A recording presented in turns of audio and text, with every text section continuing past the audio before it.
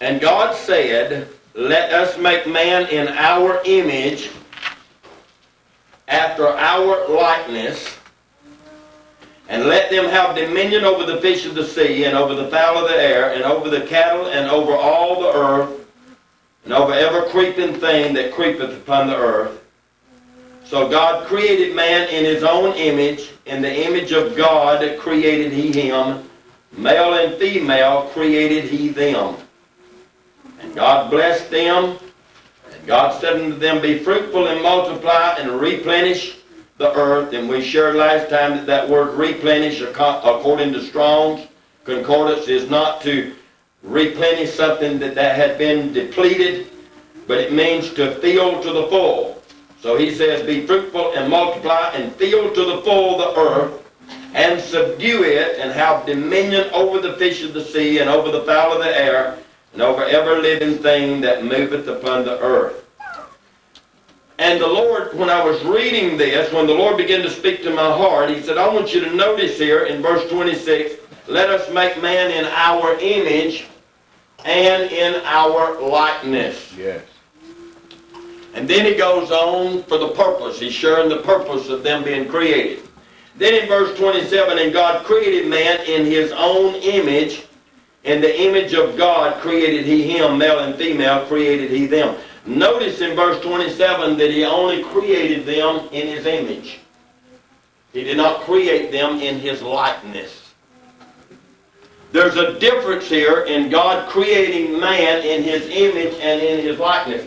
Brother Ray, I had just always just read that and just connected them together, in his image and likeness. They're one and the same thing. But it's not really one and the same thing. Because if it had been, why put double words in there for the same meaning? But when God created man, he created man in his image. And in verse 27 says, he created us in his image. Male and female, he created us in his image. But it didn't say one thing about in his likeness. Verse 27, it says nothing about him creating us in his likeness. And the Lord began to talk to my heart that, you know, when a person is born, you know, we see, little boys, or little girls, and we say, boy, I tell you, that little boy is the spitting image of his daddy. How many's heard of that? Yeah. Now, spitting it, not spitting image, but the spitting image. Southern talk. What we're meaning there is the fact that he has features like his father. He has eyes like his father. He is built like his father. We're actually talking about a physical appearance. Isn't that right? Yes. Yes. Yes. So therefore, a person is born, when they're born in the image of their parents. Yes. Or in the image of a human being. Isn't that right? Yes. But if they're really like their parents, then we'll say, boy, they're in the spitting image. But how many know that that boy, that son, or that daughter can be the spitting image of that father and still not be like his father? That's Right. So the image, when God created man in his image, he did not create him in his likeness. He created him in his image, and then he had to make him into his likeness. That's right. That's a process. Yes. And God, he said, let us create man in our image. And so when he created him in his image. But how many know it was a process that God had to do to bring Adam into his likeness?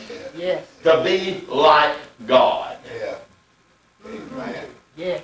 And so therefore, to be like God, we go down to verse 28, and it says, God blessed them, and God said unto them, be fruitful and multiply, replenish the earth, and subdue it, and have dominion over the fish of the sea. So what God was wanting man to be was not just in his image, but he wanted one in his, help me preach, likeness.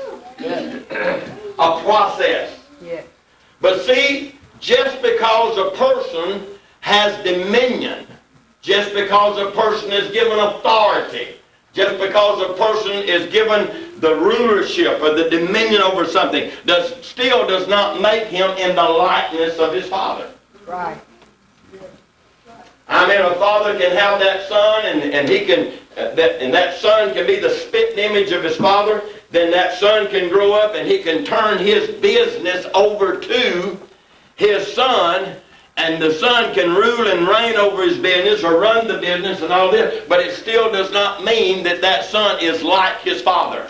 Amen. And you know that very seldom the son is like the father. Usually when a business is passed to the second generation, and especially the third generation, the likeness of the original characteristics of that company has totally been gone. Amen. Right. So therefore, God did not want man to just be in his likeness and authority and dominion. He really and truly wanted man to be in his likeness in characteristics, in mannerisms, in his nature. And so when God created man in his image, then he started developing him in his likeness. And how many know that in his likeness means, you know, you can say, boy, that boy is just like his daddy. Now you've changed it. You're not saying he's in the spitting image of his daddy. Now you're saying his behavior is just like his daddy. His mannerisms is just like his daddy. But you know what? He didn't become like his daddy when he was born. Right. He became like his daddy in a process of time. Amen. Isn't that right? Yes. So God was in the process of making Adam and Eve in his likeness. They were already in his image, but how many know the enemy came and destroyed the whole thing? Yes. Before Adam and Eve ever got to the place where they were like God, Satan came in and offered them a shortcut. Now, if you will eat the tree of knowledge of good and evil, then you will be what? Like God. Yes, God. He didn't say you'll be in the image of God. He said you'll be in his likeness. You'll be like God. Satan offered them a shortcut to eat the tree of knowledge of what to do and what not to do. And he said, now you can be like God in your own abilities and by your own reasonings and your own capacity to do so. Yeah. That's great. And you know what? Ever since then, man has tried to be like God. Right. Man. I mean, they take on religious forms. Yeah. Y'all still here? Yes. And they go to church, and they pay their tithes, and they try to rule over their family with their iron fist, try to have dominion. I know y'all don't need this, that other crowd does, but they're not here. But man, when he sinned, he lost the image and he sure lost the likeness of God. Because Satan offered him an alternative. And you know, when man ate the tree of knowledge of good and evil, and you know, it did not make them like God.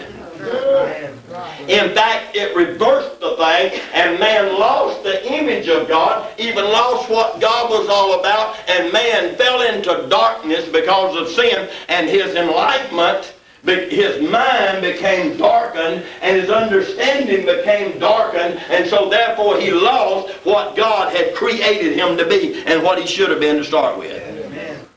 Isn't that right? Yes. So then, rather than man being in the likeness of his Father God, then man began to take on the nature of Satan himself. Yeah. And we know that God is love. The first thing we see after the fall is hate in Cain killing his brother. Yeah. That's true. Envy, strife, contention, no patience, intolerant, self-centeredness. Yes. All of the characteristics of Satan's nature, man lost the image of God and the likeness of God and began to put on the image and the likeness of his father, Satan, when he had been born of Satan's spirit. Yes. Right. Isn't that right? Yes. So what's going on in the world today, what went on in the world when Adam fell and when Eve fell and they tried to take the shortcut that Satan offered them, then what happened was they took on the image and likeness of their father Satan. And so all those years man had lost and he had no idea what the image of God was. Even in the Old Testament, man's image or perception of who God was and what God was power and might and judgment. Yeah. So he only saw God as a tyrant wanting to dominate and rule over mankind. But that is not like God. In fact, I was raised and I had the concept when I got saved that the God of the Old Testament was fire and brimstone out of heaven against everybody that messed up one time. Zap, you're gone. God don't tolerate nothing. You saying you're dead. I mean, that's what it sounds like in the Bible. If you just read what the parts that people point out to you. Isn't that right? Amen. Man had the wrong image of God and he had the wrong likeness of God, so therefore man didn't know what God was or who God was or what he was like. But God wanted to prove, and let's go to Exodus now, chapter 33, and let's find out really and truly what God is like. The very nature, the very characteristics. Exodus 34. While you're turning there in Exodus 33, we know that Moses, in Exodus 33, God told Moses to put the tabernacle outside of the camp. And when Moses put the tabernacle outside the camp, then he went outside the camp to talk to God. When he got out there, the Bible says that God came down in a cloud. The cloud came down and God was in the clouds. And he talked to Moses face to face, as a man talking to his friend. Then the next thing is Moses said, God, show me thy... No, not first. Show me thy, in verse 33, show me thy ways. I want to know how you do things. So God began to show Moses his ways, and I believe that God showed Moses ways because Moses asked him to show him his ways. Show me how you do things. And God showed Moses how he did things. But then when God got through showing Moses how he did things, you say, how do you know that? Wait just a minute and we'll get into that. But what God did, when he got through showing Moses his ways, that did not satisfy Moses. He goes on a little bit further and he said, now God, show me thy what? Glory. Yeah. Show me thy what? Glory. Now what is that? Nature. What is his... Moses wasn't wanting to see God's body. We went into this last time, and I know Brother Dave and this girl has been to this many times also. Moses was not interested in seeing God's image. Right. He was not interested in seeing God's body. That was not what Moses was looking for. He wanted to see God's what? Glory. Come on, help me out. He wanted to see God's what? Glory. Glory. And when he wanted to see God's glory, he was not wanting to see Now the church has concepts of what glory is and ideas of glory. You know, it's that cloud that comes down and it's kind of got this bluish, purplish glow in it. And, you know, it's called Shekinah. And, you know, I was shocked when I found out that wasn't in the Bible, but...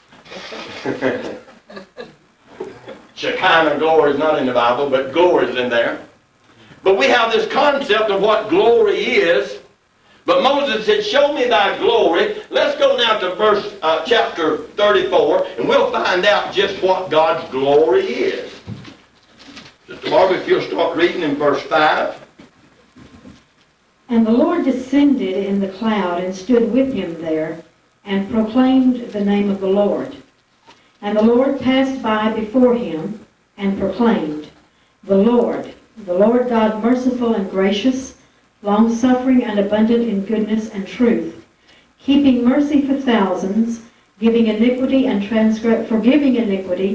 transgression and sin, and that will by no means clear the guilty, visiting the iniquity of the fathers upon the children, and upon the children's children, unto the third and to the fourth generation. what God was saying right here, when Moses said, God, show me thy glory, then as God put Moses in the cleft of the rock, and he moved his hand, he said, you will not see my face, for no man can see my face and live. I will show you my hinder parts. As I go by, I will show you my what? Glory. And we got into this last time. I don't want to get hung up right here, but God was not telling Moses, I'm going to show you the back of my head and my back and my buttocks and the back of my legs. That's not what God was saying. I'm going to show you. That's right. And it was not his face that he wasn't going to show him as far as the natural features, because the Bible had just said in verse 33 that Moses talked to God, what? Face to face. So now in chapter, a little bit further on in chapter 33, then God says, you can't see my face. I thought he just talked to God face to face.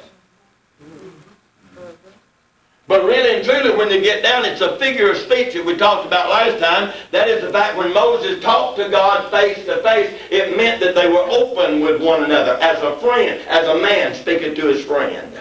By openness. Yes. And it's just like when you face somebody with an issue, that don't mean you put your faith in that issue, does it? It means you confront it, you face it, you have openness with that. Well, when God was telling Moses, I'll show you my hinder parts, he was saying, Moses, I'm going to and then when he passed by, he proclaimed the name of the Lord. Now, we're going somewhere with this. I know this is common knowledge right here, but we're going to get in some good stuff here a little bit. Look what your neighbor said, we're getting in some good stuff. And so therefore, as God passed by, he proclaimed his name. What did he proclaim? Read it again. And the Lord passed by before him and proclaimed, the Lord God merciful and gracious, long-suffering, and abundant in goodness and truth, keeping mercy for thousands, forgiving iniquity and transgression and sin, and that will by no means clear the guilty. All right, right there. So when he passed by, he proclaimed his name. He showed Moses who he really was. We talked about this earlier last year. Just like there's a name means things. Like Procter & Gamble. What does Procter & Gamble mean? It stands for products. All different kinds of products. Then what? Soap. And different kinds of products, isn't that right? So God, when he proclaimed his name, he was proclaiming really and truly who he was and what he was by his very nature and characteristics. The glory, if you look up glory, you can do this yourself. I'm not a scholar. I just got a Strong's Concordance and a lexical aid. And when you look up the word glory, in the Old Testament it means heavy or weighty or very rich in what he is. So when he talks about mercy and grace and long-suffering, that means he is very rich in all of this. He's loaded with it. Amen. Yeah.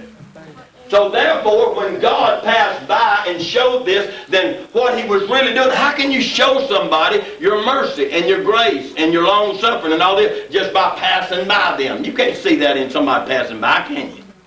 So what God did is he put Moses in the cleft of the rock, and let me know that God went back and started at the beginning and began to proclaim and show Moses through the fall of Adam, all the way through all the generations, how that he was merciful, he was long-suffering with mankind, he was patient with them, he forgave iniquities. So as he was going back in history, he proclaimed to Moses and showed to Moses exactly his very nature and characteristic, and showed Moses what God was really like. Yeah, that's right. The word glory, the definition of the word glory is to recognize a person or thing for what it really is by its very nature. Yes.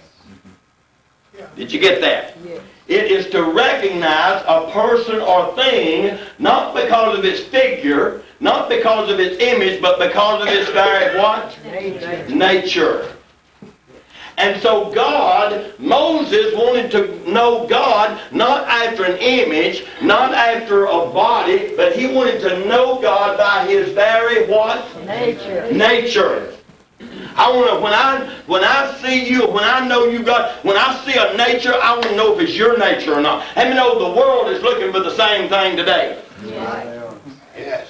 Amen. So when God passed by, he proclaimed his very nature to mankind, and he revealed it to Moses, and then Moses put it in the book, and so everybody could know the nature of God. And now we know from the scriptures that God is not just judgment, huh?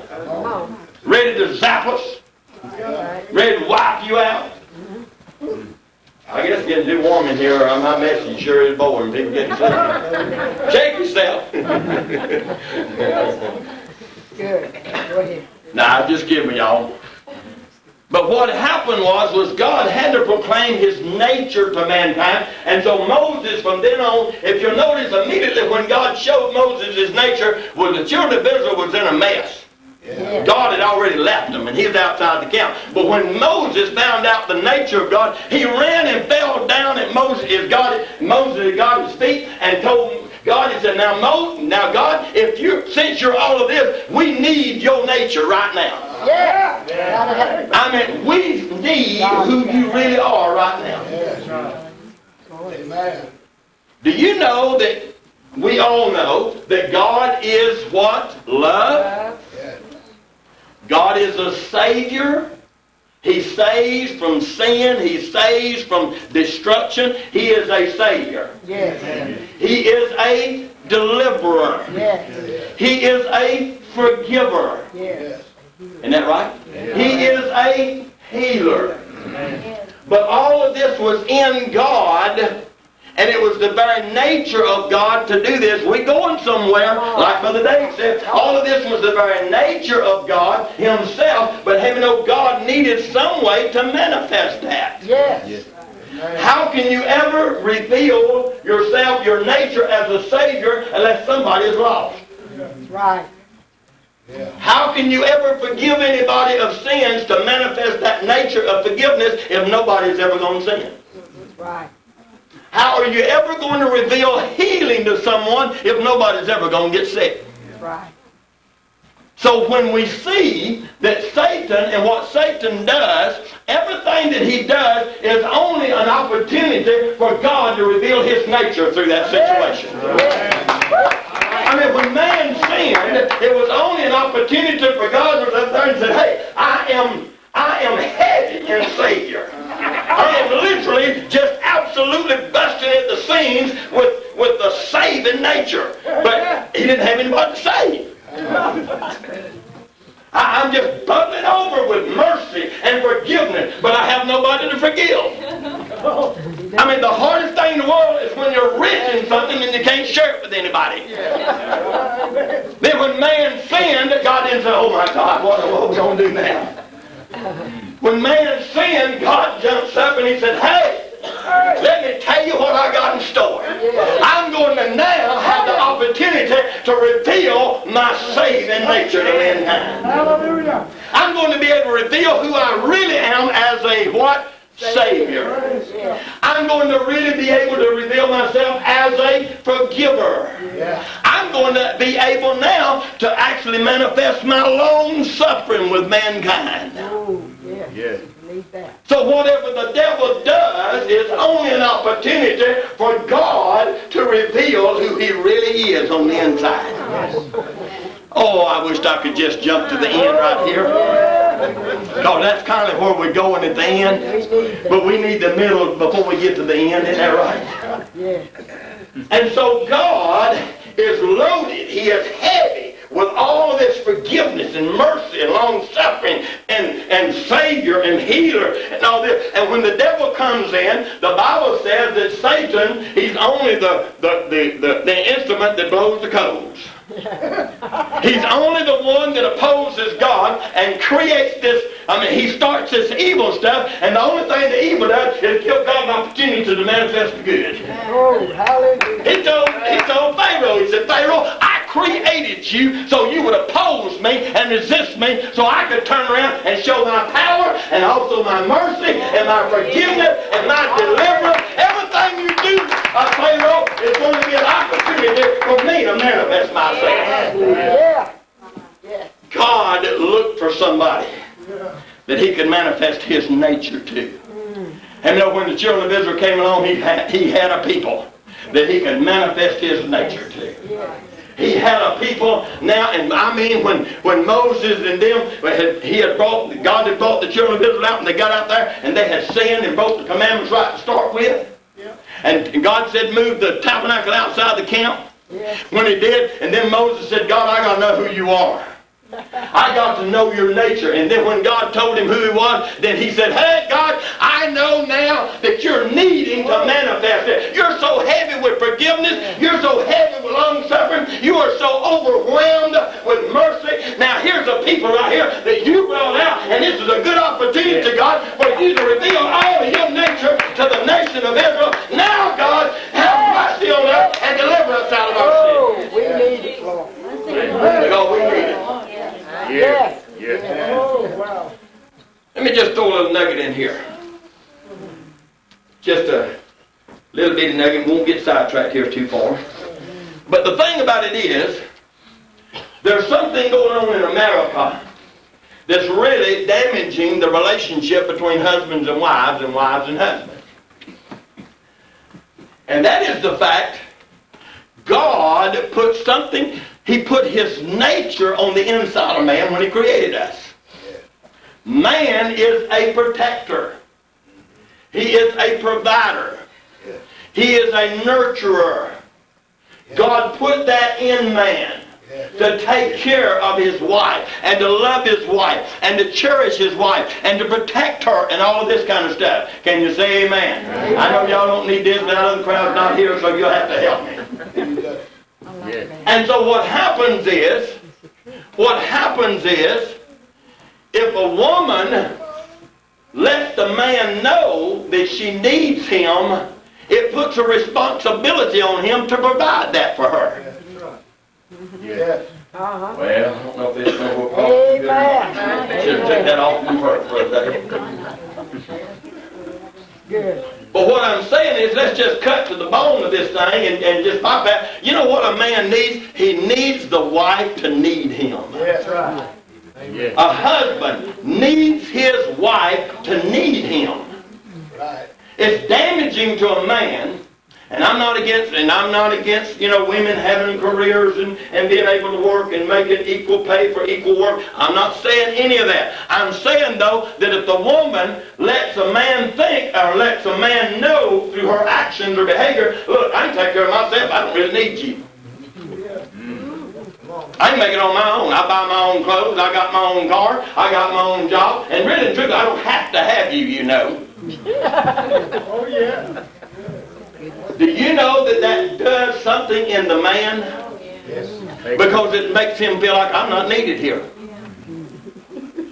When my first wife passed away, the thing that got to me the worst was my two girls had just been, they were grown and they had just gotten married and they had their own families.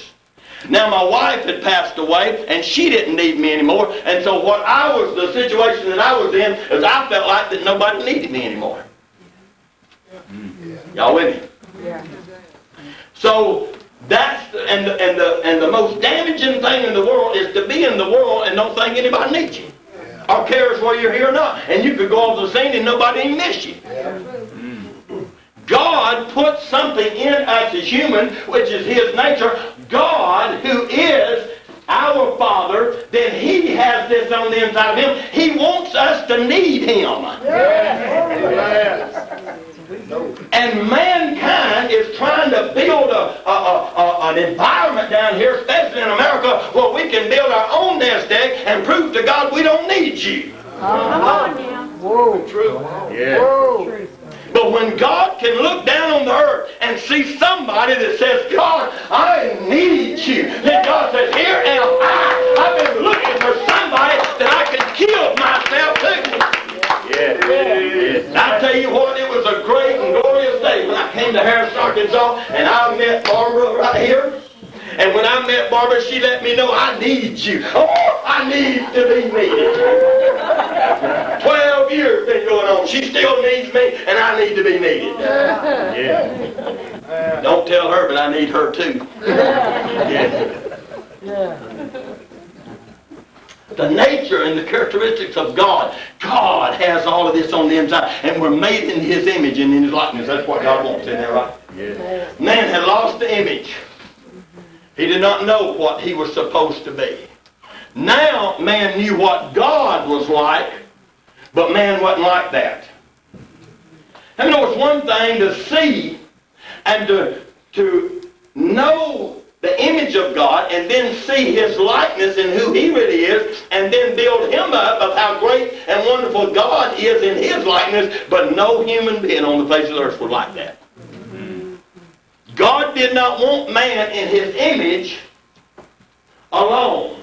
Yeah. He wanted man to be in His image and His likeness. Yes. So when God revealed His image to man, or His likeness to man, then everybody on the earth said, hey, I'm not that. I can't live up to that. There's no way I'll ever be like that. So what we wound up doing is only worshiping Him, which is great and wonderful, but that's not all God wanted. He did not create us just to worship Him because of who He is. That's part of it. Yes. Yes. But it's not just so we can worship Him because He's like that. Y'all follow? Come on. Amen. Let's go down to St. John chapter 1. St. John chapter 1, because man had fallen and was out of the image of God and sure was not in His likeness anymore. Praise the Lord. John chapter 1 and verse 4 through 14. Sister Barbara, if you read. In Him was John life. 1, John chapter 1, St. John chapter 1, verse 4 through 14. In Him was life, and the life was the light of men. And the light shineth in the darkness, and the darkness comprehended it not. There was a man sent from God, whose name was John. The same came for a witness, to bear witness of the light, that all men through him might believe. He was not that light, but was sent to bear witness of that light. That was the true light, which lighteth every man that cometh into the world. He was in the world, and the world was made by Him, and the world knew Him not. He came unto His own, and His own received Him not. But as many as received Him, to them gave He power to become the sons of God, even to them that believe on His name, which were born not of blood, nor of the will of the flesh, nor of the will of man, but of God. And the Word was made flesh, and dwelt among us. Notice the word right there. And the Word was what? Made flesh. It was not born. The Word was not born flesh. The Word was what? Made flesh. All right? And we beheld His glory, the glory as of the only begotten of the Father, full of grace and truth. So what we see right here, now we see the second Adam. And when Jesus was born, the Bible says that Jesus was born in the image of His Father God. Amen. Isn't that right? Yes. So we have a man now on the earth, the Son of God, Son of Man, that now He was born of God, and now we have one on the earth that is in the image of God. Yes. Yes. Isn't that right? Amen. And He was the spitting image of His Father. Yes. I mean, just like God. Yes. Yeah. I mean, it's just in the image of God. But do you know that Jesus, when He was born, was not in the likeness of God? Right. He was not like His Father at 8. He was not like His Father at 12. He was not like His Father at 25. It was not until He was 30 years of age. Right. And when He was 30 years of age and He went to the river Jordan, and while He was being baptized in the water, the Spirit of the Father, of the Holy Spirit, which is the Spirit of the Father, came and took up His abode on the inside of Jesus. Yes. And now Jesus went around, and now not only is He the spitting image of the Father, but now He is the express image of the Father. Amen. Now that word image right there, the express image of the Father, is not the express form of the Father. It is the express likeness of the Father. It's the express nature of the Father. He's the express characteristics of the Father. His very behavior is the Father manifested through him. Yes. Amen. Y'all still with us? Yes. But Jesus didn't have that right to start with. This is the key phrase right here of the whole message tonight. Born in his image, but made in his likeness. Yes. If you want to title it tonight, it is born, he was born in his image, but he was made in his likeness. Jesus, the Bible plainly says that Jesus was made in the image of his Father by suffering. Yeah. What he went through. Yes. What his life and growing up and the situation and the circumstance and the people that was around him that made him in the likeness of his Father. We're going somewhere. Amen. Oh man, go ahead and reach back, catch that seat belt and pull it around. Hold yourself here because you're going to need to hold yourself for a little while. And it was not that he himself could make himself. He had to have the surroundings, just like a diamond. A diamond is not just compounds of elements that is laid out on the top of the ground. How many know it takes the compounds put in an environment? Are you with us? Yes. And then it is the environment that makes that turn into a diamond. Yeah. Jesus, he had all the elements in him. He was in the image of his Father and all that. But it was not until he was put in the world and the situation and circumstances around him that caused him to, his human side to surrender and say, not my will. And no, he had a right to express his own will and likeness. That's right. Are y'all still here? Yes. But he had to give up his will, and rather than expressing what he thought and how he felt and what he thought and his own opinions, and he said, I don't do any of that. I wait and let the Father express his through me. Amen. I like it. Now we think that Jesus didn't have any problem whatsoever. I love the scriptures because it just clarifies everything. The Bible plainly says when the Pharisees were eating and chewing on him, he finally just got so riled. You say, oh yeah? The Bible plainly says in Psalms that were prophesied of Jesus that he mused in his fire. That meant that there was something on the inside. He turned around to the disciples, he turned around to those Pharisees and he said, let me tell you something. I have many things I'd like to say to you, but I can only say that the Father tells me to say. I know the feeling. Yeah. I know that feeling. Yeah. So we're all in the same. And no, we have a high priest. We do not have a high priest that cannot be touched with the feelings of what? Our infirmity. What we go through, because he went through everything we went through, and we know, yet without sin, and God took that environment, and through that environment, he learned that he crucified his own will, and he yielded to the will of the Father. Isn't that right? Yes. So Jesus was born in his likeness, but he was what? Amen. Made in his image. Let me tell you something. The world, when Jesus came, the world did not need another prophet. That's right. They did not need another miracle worker. Right. They did not need another guru. Amen. They needed to see and to know God for who God really was. Yes. Yes. Yes. Jesus did not come on the earth in order to have power so he could cast out devils, heal the sick, raise the dead, and show everybody that I'm the Son of God. The world needed deliverance and needed somebody that had the power, but they needed to know the nature and the very characteristics of God himself. Amen. And Jesus came into the earth. And he came to be the very express image of the likeness or the very nature of his Father. What is that? The world needed love because it didn't have any. That's right. So Jesus came into the world that was full of hostility and hate Yes. and rejection. Yes. But what he did, he chose not to get involved in that in retaliation and conflicts with hatred, jealousy, strife. That wasn't, mankind didn't need more of that added. They needed something that they didn't have. Yes. So what Jesus came to do, he came to let God through him inject love into a ungodly hatred generation. Yes. Amen. Right. Yes. He came to his own received him not. But as many as received them, to them gave he power to what? To become what? Sons of God. Sons of God. The world needed forgiveness. They didn't even want forgiveness. Didn't ask him to forgive. Right.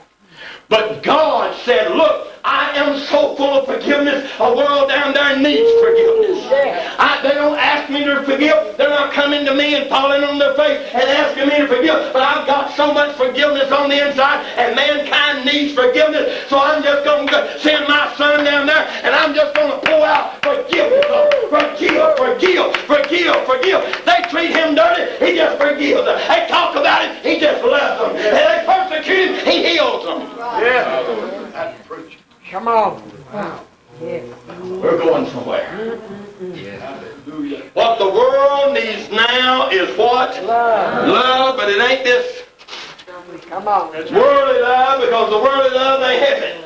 Come on now. What the world needs now is God's love. That's right. Let me tell you something. The world today needs the love of God just as much as it did when Jesus came into the world, and the world was full of hate, envy, and strife, and malice, and selfishness. God sent the Son to reveal his love, because, see, you can't have a crop of anything without planting something. Right. And God wanted a people on the earth that was in his image, but also was in his likeness. Yes. So Jesus came to show us the way. Jesus came to give up his will and not to portray what he thought and his opinion and how he felt. He said, I didn't come to do that, but I came and let the nature and the glory of God be revealed through me. Yes, amen. The Bible says he was the express image of God's glory. Yes.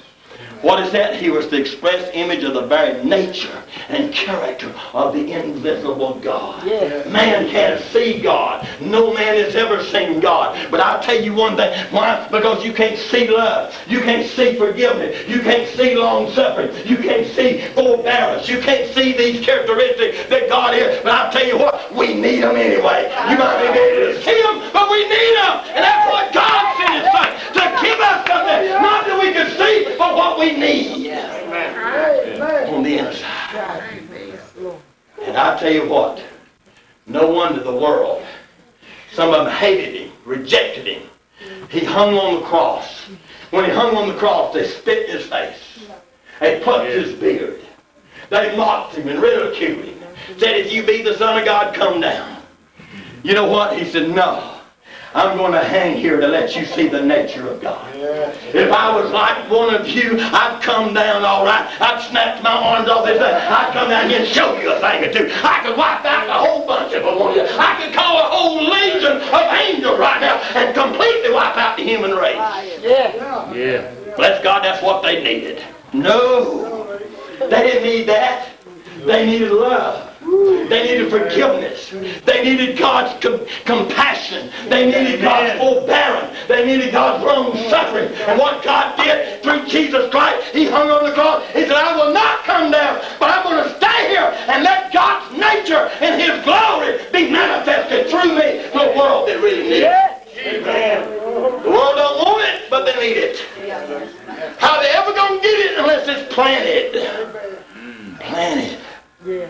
Jesus came into the world that had no love, so the love of God could be planted in it. Forgiveness. And you know what he did? He planted that, and as many as received him, he planted his nature in them. Yeah. He planted his likeness in them. Yeah. No man is greater than his master, but he which is perfect or mature or developed shall be as his master, like his master. Yeah. Not in the image of him, but like him. Let me tell you something. God didn't want just one man down here that he could manifest his likeness through, that was in the likeness of God. God wanted a whole bunch of people. Yeah. Right. So what he said, as many as received. A little bit warm in here. I think people kind of trying to get drowsy. Can we stir something? Grab a fan out or something? But what, I'll tell you what, just stand on your feet just a minute. It's all right. Praise the Lord. We're bringing it to a close, but God, the end is the powerful key. The end of this thing is the powerful key. The end is the powerful key. God wanted many. You got your Bibles handy? Let's go to Romans. You can stand or be seated, whatever comes from you. Romans chapter 8. Romans chapter 8 and verse 16. Romans chapter 8 and verse 16.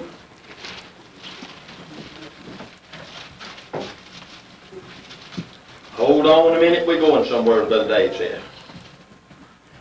Romans 8 and 16 and 18. Sister Barbara? The Spirit itself beareth witness with our spirit that we are the children of God. And if children, then heirs, heirs of God and joint heirs with Christ. If so be that we suffer with him, that we may be also glorified together. For I reckon that the sufferings of this present time are not worthy to be compared with the glory that shall be revealed in us.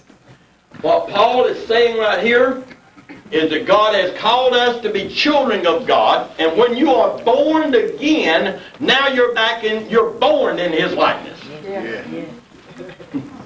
You're born in his likeness. Yeah. Have you ever seen a child try to become like their daddy in form? They can't do that, can they? Can a child make themselves conform to the image of their father? That comes through what? Birth. Yeah. So we're born in God's image, isn't that right? Yeah. But he said that we're heirs of God and joint heirs with Jesus Christ, and if we will, what? Suffer with him, we shall also reign with him. And then he says the sufferings of this present time is not worthy to be compared to the what? Glory or the full nature or the very development or likeness of God that shall be revealed in us. Yeah. Let me tell you something. The church has shallowed this thing. Yes. The church has brought it down. You just be a good church member and you pay your tithes and you be a pretty good moral person. You don't steal and you don't kill nobody and you haven't murdered anybody and you don't commit adultery unless it's convenient, and your wife is not good to you or your husband not good to you, and then that gives you a good excuse, and we kind of live this churchy life and everything's going to be all right when Jesus comes. My Lord. The Bible says in Hebrews that he was the firstborn among what? Many brothers. Then he did this that he might bring forth many sons unto what? Glory. Glory. What is glory? Nature. The nature, the characteristics, or the likeness of God. So when we get saved, I tell you the first thing that's going to happen in our life, we're born in his image, but God starts immediately to make you in his likeness. Yeah. And that is a process. Yes, it is. Make you, look at your neighbor and shake their hand before they sit down, and you sit down and say, God's making you into his likeness. You may be seated if you like. He's making you in his likeness. Yeah. You are born in his image, but you are being what? Made. Made into his likeness. Yes. If you suffer, Oh. Yes. you're not going to be made into his likeness without going the same route that Jesus took. If he had to suffer, we must also suffer with him. Yeah. Right. Amen. Amen. Help me, Jesus. Jesus paid it all. He did for my being born in his image, but he did not pay the price for me to be made in his life. I've got to suffer some things to be made in his life. And it is through the furnace of affliction. Yes, it is. Yeah. God help us. So when we are born into his likeness, the first thing God starts doing, he starts creating or adjusting or bringing us into this environment that is specially ordered just for you. Ooh. Furnace. A furnace of affliction. Yes. When you get saved, don't believe that crowd that says when you get saved, I mean everything's just blessed and hunky-dory from then on. My mama used to say. You're going to go through some things. Yes. Yeah. And the reason that we got to go through some things is because there's a nature on the inside of us that was brought about by the fall of man, and Satan brought that in there, and that nature is self-centeredness. Yeah. It is. And God starts immediately to break down selfishness. Yes.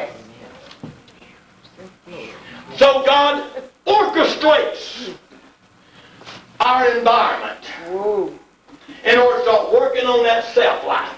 Yes, he does. Self-centeredness. We have lived by the soul since the fall. Now the soul of man is your mind, and it is your will, and it is your emotions. Yes. When we were in the world, we strictly were manipulated and controlled by the devil by thoughts he put in our mind, and then he put desires in our flesh, and then he got us to will ourselves to go his way. Right. Amen. Y'all still here? So we've went that way so long until when we get saved. Now when we're born in his image, then God starts changing the likeness and getting the likeness of Satan out of there. And the root cause of that likeness of Satan is selfishness. Amen.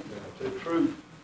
So therefore, God is going to put us in situations that selfishness is not going to be able to live. Right. Boy, it's getting quiet in here. Look how they look at me. That hurts. But see, God's nature is on the inside of you.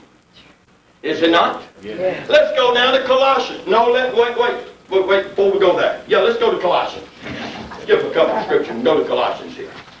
Colossians. We'll back up to those, Sister Barbara. Colossians chapter 3, in verse 1 through 14. Colossians chapter 3, 1 through 14. Okay? If you then be risen with Christ, seek those things which are above, where Christ sitteth on the right hand of God.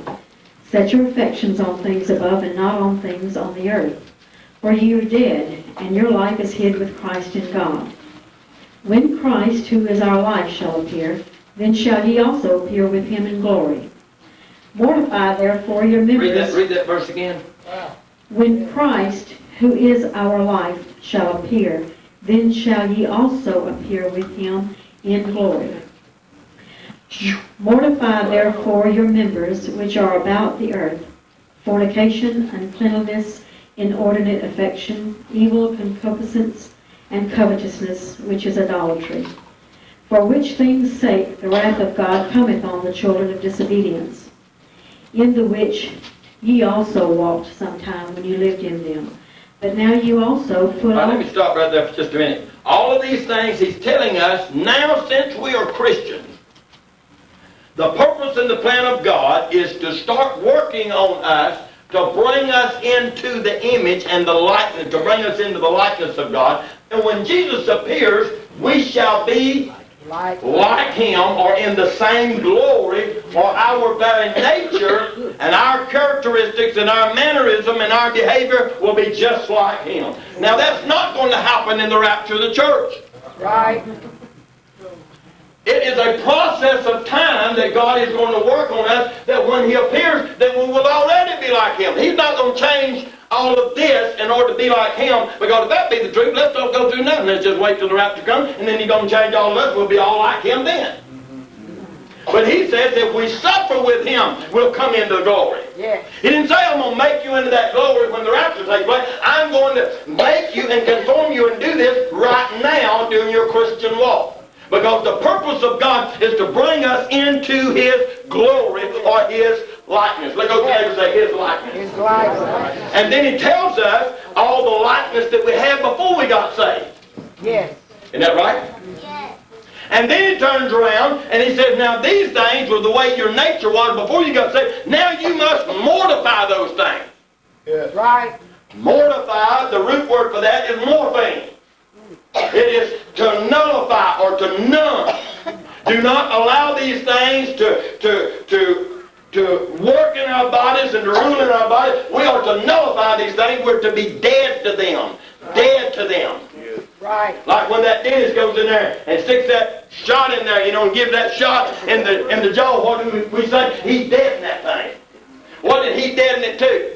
Pain. Yes. We're to be dead to sin. We're to be dead to the things of the world. We are to mortify these things and not give ourselves to that nature, because if we keep yielding ourselves to the nature that we had before we got saved, then what's the purpose in the whole thing? That's right. Listen to what he says here. Now finish that, what God's doing in the nature of God. Listen how he tells us. He tells us how to do it here. But Verse now you also put off all these: anger, wrath, malice, blasphemy, filthy communication out of your mouth. Lie not one to another, seeing that ye have put off the old man with his deeds, and have put on the new man, which is renewed in knowledge, after the image of him that created him. Now, the Amplified there, has anybody got an Amplified? What does it say?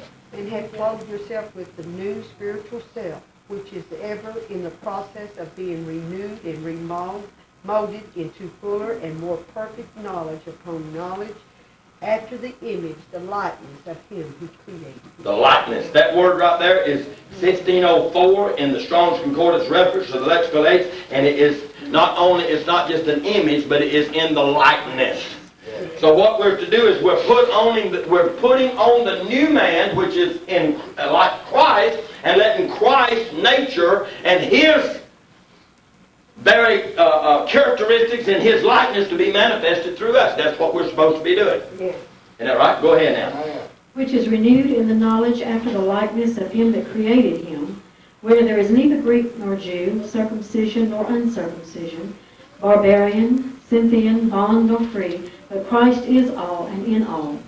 Put on, therefore, as the elect of God, holy and beloved, bowels of mercies, kindness, humbleness of mind, meekness, long-suffering, forbearing one another, and forgiving one another. If any man have a quarrel against you, against any, even as Christ forgave you, so also do ye. And above all these things, put on charity, which is the bond of perfection. All right. God's telling us what we must put on here. How many has been trying to do that and you're still falling short?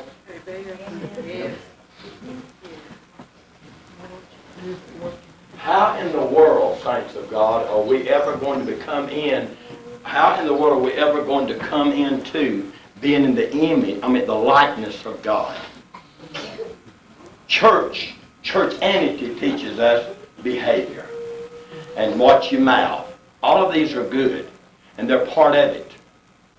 But you can change your behavior and try your best to behave like Jesus, and you still gonna fall short. That's right. You can quote every word that Jesus said out of your mouth, but that does not make you the Word made flesh. You may be a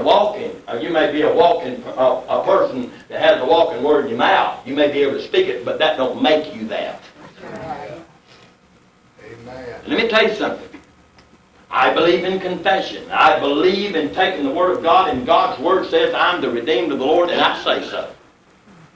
Amen? Amen. But me saying so, does that make me redeemed? No. I was redeemed before I ever said so. That's right. Huh? Isn't that right? So me confessing the Word all the time does not make me that. That's right. Are y'all still here? Yes. What it is God, me confessing the Word does not make me that. Does not make me what the Word says. That's part of it, but it'll never make me that. I could confess here until I'm 90 years old that I am a master sergeant in the Army. Would I ever become a master sergeant?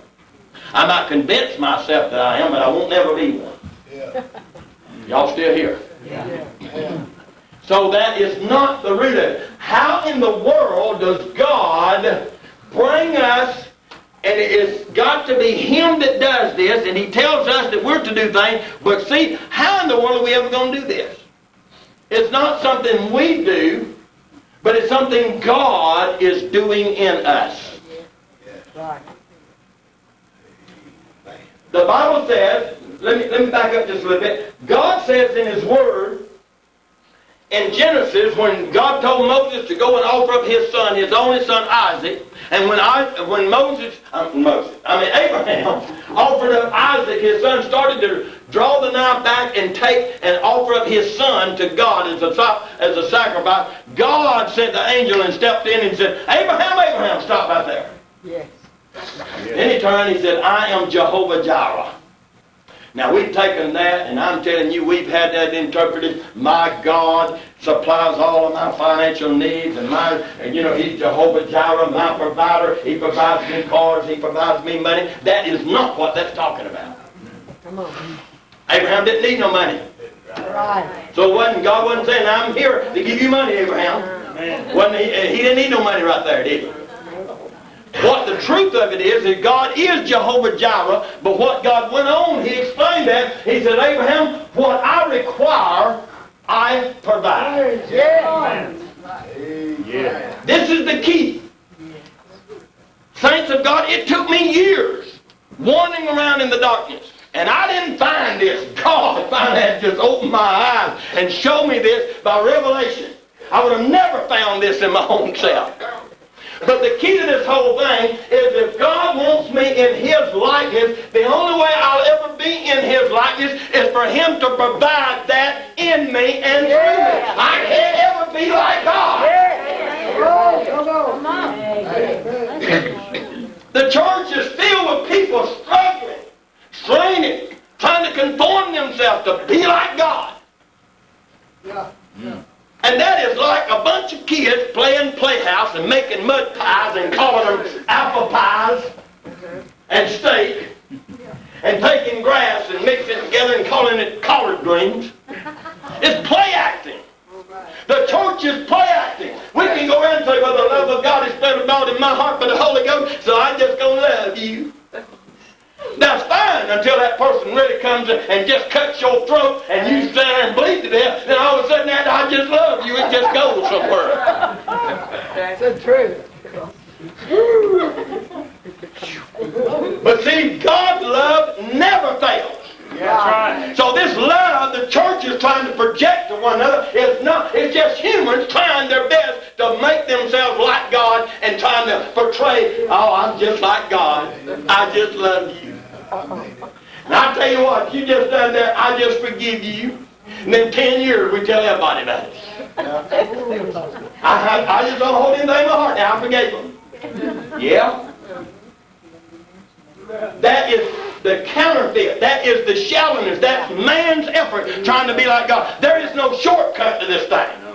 Satan cannot offer you to eat the tree of knowledge of good and evil so you can become like God. Man can never become like God. It takes God on the inside of us for Him to protect His own nature. We must become the express image of God and the express nature of God through us. Whoa, yes. Yes. Romans chapter 5. Can I have some more minutes? Yeah. Romans chapter 5. Romans chapter 5. How you going to do this, God? Let me tell you something. If you and I would just give ourselves into God's hands, He knows how to do it. He's not looking for me to produce it. He's looking for me to come and give myself to Him and say, God, I can't produce your nature. Right. I can't. The only thing I can come up with was a good old church member. And the best I can produce is just doing the best I can. Hope that's enough, God. God says, no, that's not enough. I'm not looking for you to do the best you can. God is not looking for the ultimate of man's abilities or trying to do it himself. He's looking for availability for somebody to give themselves and let God do work in us and through us until He brings us into the glory of the Son. Help us, Lord. God, look over there and say, God knows how to do it. Chapter 5. Romans chapter 5, verse 3 for time's sake. And not only so, but we glory in tribulations also, knowing that tribulation worketh patience, and patience experience, and experience hope. And hope maketh not ashamed, because the love of God is shed abroad in our hearts by the Holy Ghost, which is given unto us.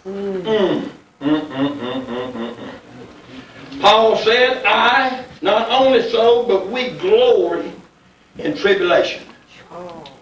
Knowing that tribulation what?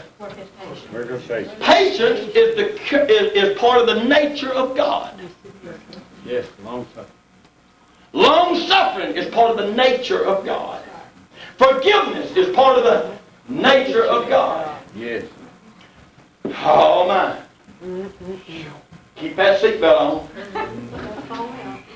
God, in the new covenant, God says, I will come and I will live in you and I will walk in you and I will manifest myself through you. So God, who is spirit, He lives on the inside of me. Yes. And if you're a Christian and you've accepted Jesus Christ, God was in Christ, so if you've got Christ in you, you've got God in you. That's right. Yes. And the love of God is shed abroad in my heart by the Holy Ghost. Yes. Yes. And the love of God is in us so much until God needs some way to express it. Yes. Yes. But guess who God chooses to express it to? The unlovable. That one that you can't tolerate. That one that just gets on your nerve. Guess what? God put you right there. Right by that one. And everything within you wants to rise up and do something about this situation. Yes. No patience. No. Now, God preached this to me first, so I'm here to unload on y'all. I can't hear this thing by myself. And the Lord says, see, the world needs what? Love. Who needs it the worst? The unlovable. The unlovable. Yes. Me. Yes. Amen. We went over there, me and Brother Dave's son went over there to get a butane bottle filled up at this place. And we got over there, and when we drove up in the yard, the lady was outside. She went inside the office and slammed the door. And Brother Dave's son, told me, he said, I want you to meet somebody. He said, now this is a character. He told me this before we got over there. And we pulled up there, and that woman slammed the door, and I looked, I was sitting in the van, and I was looking, and I mean, she had notes pasted in the windows. And I mean, bulletins all over the place. I mean, you couldn't hardly see the building for her notes all over the place. We are open to 4:30, but we do not fill bottles after 4 o'clock. And we do not have to explain to anyone our closing or opening hours. In other words, we don't care if you do business here or not. Go somewhere else. And it makes her mad if you show up to give her some business. But you can tell right there she was not the owner of the place, right? But when we got there, that spirit was so strong, she finally, I went on around to the back. She went inside and slammed the door. Of course, it was not my butane bottle, thank the Lord. So I just let David go in there and tell the lady that we needed some gas in the bottle, and it was 4 o'clock right then. That's why she was mad. And so she came out there, and she was dropping and mumbling under her breath, and Rickson grabbed the key and would open the door, gate, and then a big old note on the gate where you're going behind this fence. It said, we do not lift the bottles. And we do not fill bottles with any rust on them.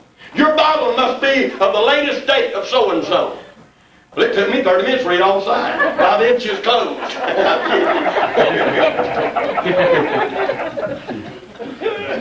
I'm trying to hurry. So I asked her, I said, would you like me to put the bottle over there? And she said, yeah, but I got to move it first. She reached and grabbed the hold of the little bottle, moved it to the side. Well, this thing ain't even empty. I said, I know it's not quite totally empty. I said, we would like to top it off. Go ahead and just top it. Well, it's going to cost you the same thing. Don't matter. Go ahead and fill it. Just worry about that. Well, we'll pay you for the full thing. It's going to cost you the same. We're going to fill it up. It's the same thing. I don't care what it is. So she put 2 gallons in there, 2 pounds in there. It's supposed to be 5. She cut the thing off. It wasn't half full. She handed it back to him and charged the full amount. I just reached and got it, and man, I tell you, the spirit in that place, everything, and Ron Thomas wanted to tell her, excuse me for being here, okay? I'm sorry I showed up, and if you'll just feel that thing, I'll never be back here no more. I know none of y'all would have done that.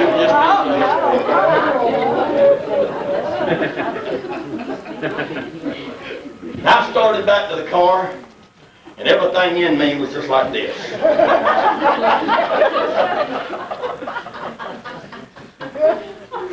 I wanted I was like Jesus. I had many things I'd like to say that.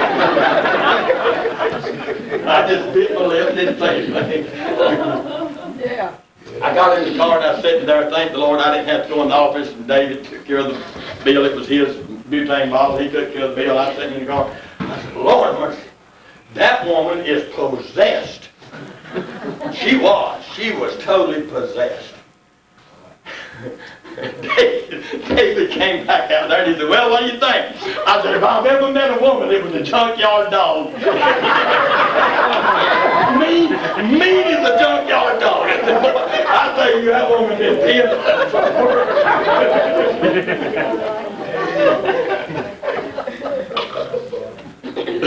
But then, it wasn't but 2 or 3 days after this, the Lord gave me this message. The Lord said, you know what? If anybody in this whole county needs to see and to witness the love of God, it's her. She's probably never had love manifested to her in her life. Right. You abuse somebody, you curse them enough, you tell them they're sorry, you tell them they're low down, you tell them they ain't fit for nothing, and you know what? They'll start biting you. You slap a dog around or a cat or anything else. But this was a human being. But you know, some people are treated like animals. And the Lord let me know, said this woman has been abused. She's been hurt and she's been wounded. And that's the reason you touch her and all this poison comes out. But you know what she needs? She don't need more of the same. She needs you to pray and ask God to manifest His love to her. Yeah. How is God ever going to manifest Himself to the world? He's not going to do it by us coming to church and praying for God to reveal your love to the world. Guess what? He's going to do it through us. That's it. How's God ever going to manifest His forgiveness to the world except through us? Saints of God, what we go through, the sufferings, the tribulations of this present time, what we're going through, and the environment that you're in, and that person that you're connected to, and that neighbor that you're joining up with, and that person at work that is on your case all the time. If you can manifest your own flesh and selfish nature back and let them know a thing or two, or else you can say, Lord, you brought me into this situation for a reason. Yeah. And it is so that you can work your nature through me. Yeah. Lord, let them see Christ through me and not let them see me. Amen. That's right. Amen. Somehow, help me, Lord, to let them see you through me. What is God like? He's love. What is God like? He's patient. Yeah. He's patient. How in the world is the world ever going to see the nature of God's patience through us? You know what patience really means? It means to persevere. How in the world are we ever going to let God's nature, which is patience, be manifested through us if there's nothing out there that we're having to manifest the patience and persevere? Yes. Right. Be persistent until they see. God says right here in Colossians, He said that we might manifest the long suffering of God.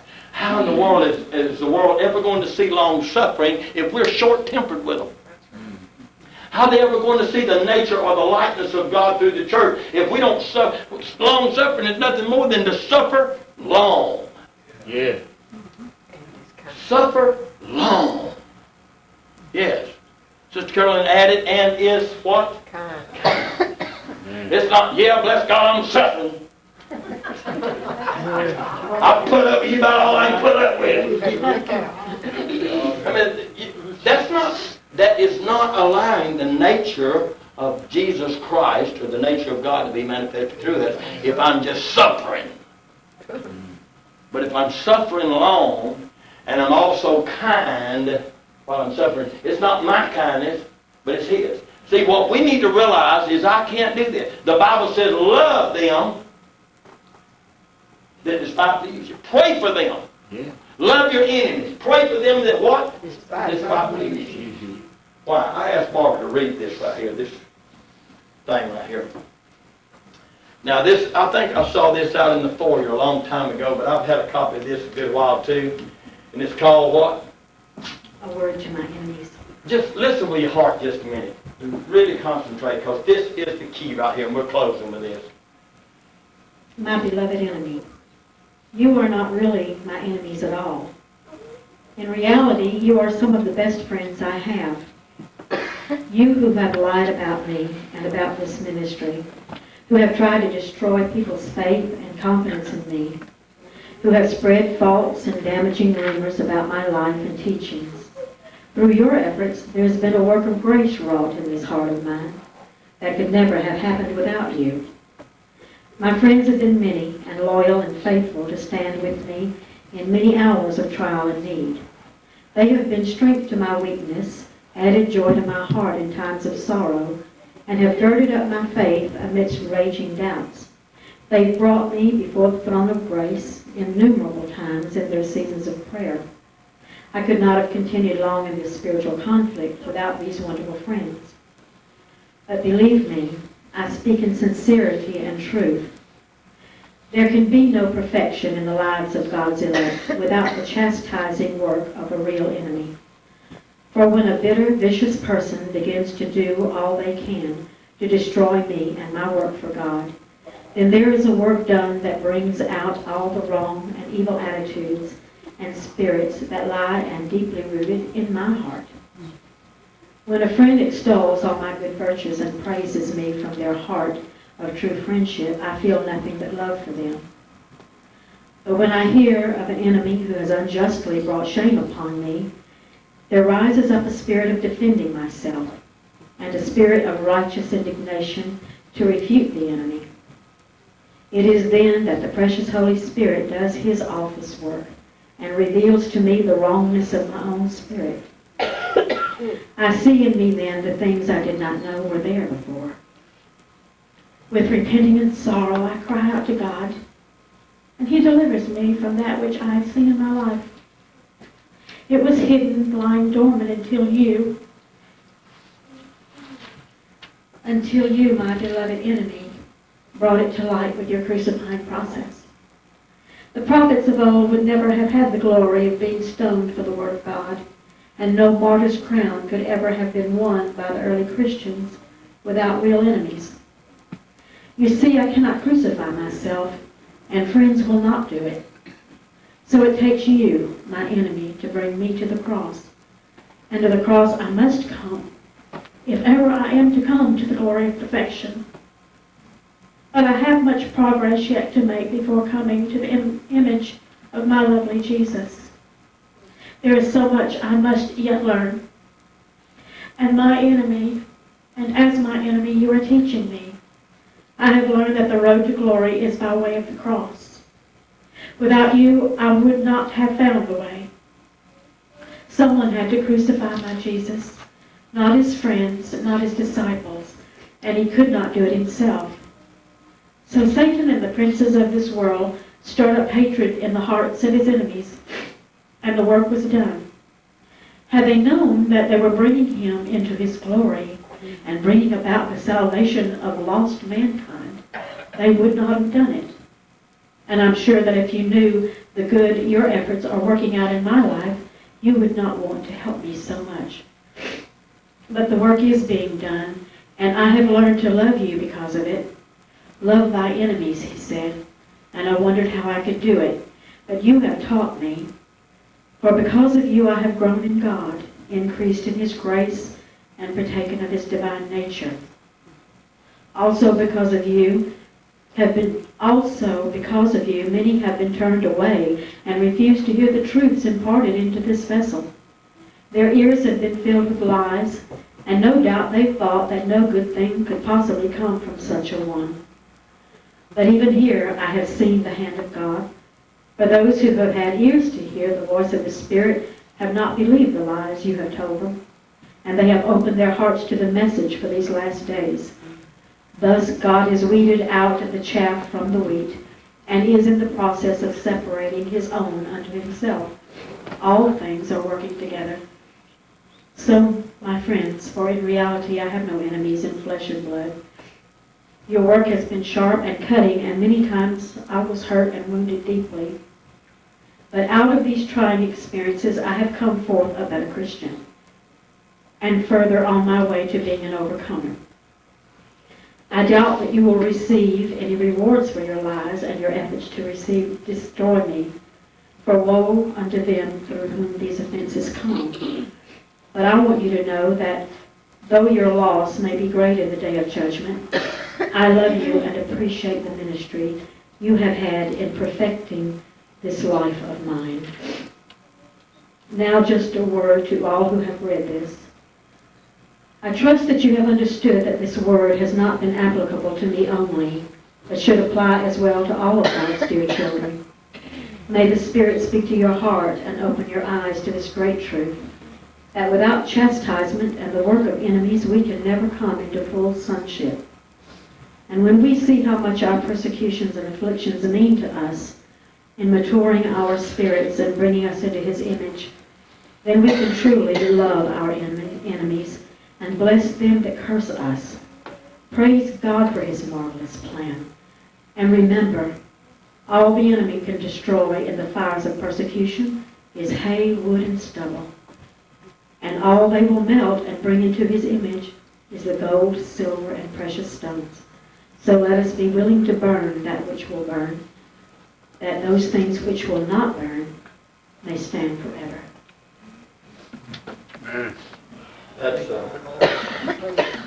That's a writing that Bill Britton made. God first started giving him the revelation of God's people coming into maturity, and he was persecuted by the churches severely for the message. And the Lord gave him that. And I'll close with this, but I can never read the last 5 chapters of Genesis about the life of Joseph without weeping and crying. Because Joseph's brothers, Joseph had a dream, and in those dreams he had more than one. And in those dreams God showed him that He was going to make him a leader. And He was going to put him in a position of leadership. But Joseph was not ready for that leadership. So what God started doing is God started making him and developing him into that he needed to be before he could ever become in that leadership position. So his brothers moved with envy, sold him. And they thought about killing him, and then they rejected him and threw him in a pit, and then they took him up and sold him. Then he wound up in Egypt, in Potiphar's house as a slave, as a servant slave. He was there for a while, and rather than ruling, he was being ruled over. Then he gained a little bit there, and it looked like he was going to, now God's promoting me, and from there he was lied on. And he was doing what was right, but he suffered for that which is right. Let me tell you something. Because you're a Christian and you do the right thing does not mean that you're not going to suffer for it. That's right. Yes. In fact, we will suffer for righteousness' sake. You will be hated by people because you're a Christian. The Bible says in Matthew 24, Jesus said that you'll be hated of all nations. And people will betray you, especially in the last days. And Joseph went through this, and then he was lied on, cast into prison, was left there in that dungeon. And let me tell you something, the dungeons back then was nothing like our jails today. Rat infested, foggy, muggy, wet, damp. He was there for 2 years. Finally, God had made and developed him and brought about the nature and the characteristics inside of Joseph that made him prepared for what God had for him. Then when he was lifted up and made and put second only to Pharaoh, then his brothers came. You know the story well. His brothers came, and then when Jacob died, his brothers came to him because they thought now he's going to get vengeance on us. He's going to kill us all now since our father's dead. Jacob would have protected us, but now our father Jacob's gone. Joseph will kill us all. So they came and fell at Joseph's feet, begging for mercy and said, you know, we'll become your servant. We'll be your slaves. And you know what? The work was done in Joseph, that he turned to them. And in Genesis 50, don't turn there if you will for time's sake, but Genesis 50, 18 through 20. Joseph was talking to his brothers, and he said, you thought evil against me, but God meant it unto good, to bring to pass, as it is this day, to save much people alive. What people mean for harm and against you is evil. This is the reason there's so many people quitting and giving up and leaving, is because they expect God to bless our path and bathe our steps in butter and just, take away all conflict. But see, absent from conflict and absent from tribulation, absent from suffering, the nature of God will never be developed in us. That's right. Because we have another nature there that must be brought down, that must be crucified, that must be nailed to the cross, that must be brought under subjection. And God surrounds us with circumstances and situations that puts us in those areas. Let me tell you something. Anybody can be real kind and sweet in church. But what about when we're home, when we're in a family environment, and our mate disagrees with us? We rise up in anger against that, and we manifest everything except love and long-suffering and patience. God puts us with that mate. And husbands, let me share something with you. We are supposed to be the express image of our Father God to our wives. Even as Christ loved us and gave up his life for us, even so we as men should lose our desires and will in order to minister to our wives. Well, I didn't get a whole bunch of amen. Amen. But wives, you should love your husbands and respect them. And you know what? God puts us in situations. And that mate may be sandpaper against you. That mate may grind on your nerves. You may be having the hardest time in the world staying with that mate or that person. But let me tell you something. God is working a work. He will work a work in you through that situation if you'll allow him to. When anger rises up and frustration rises up and you want to express the hostility that's on the inside that you feel, if you will back off and go hide yourself in the closet and say, God, this is what I'm wanting to project, but I want you to project your nature in this. I can't do it, God, but I need you to do it through me. And if we'll submit ourselves unto God and humble ourselves before God, then Him and God will manifest it through us. He'll manifest His nature through us. Yes. The Bible says, blessed to the meek. Blessed, Jesus said, blessed to the meek. I wrote this down. That word meek right there is accepting all of God's dealings as good and not resisting them.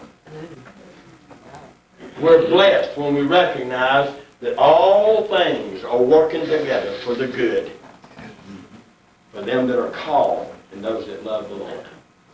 In your negative environment, in that hostility at work, in that situation you're in that environment of needing finances and going through the struggles of paying bills and all this, this is nothing more than an opportunity to break down your own ability to reason things out and figure out how you're going to make it and how you're going to make ends meet. God is trying to break that down to get you to trust and look to Him in the whole thing.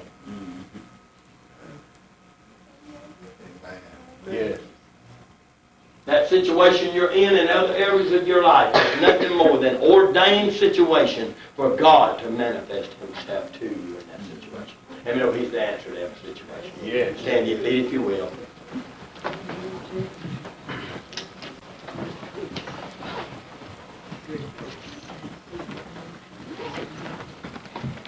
You know who your best friend is? Your enemy. Your best friend is your enemy.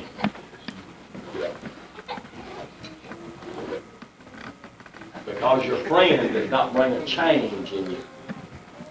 It's that enemy that causes a change. And the Lord, as I was praying today, it just came up in my spirit. I said, God, The worst thing that could ever happen to a human being, I believe, would be to live his whole life and go through all the things that we go through, and the situation and the circumstances and everything else, and get to the end, and we've not allowed God to change us. We've just resented everything that came our way. Right.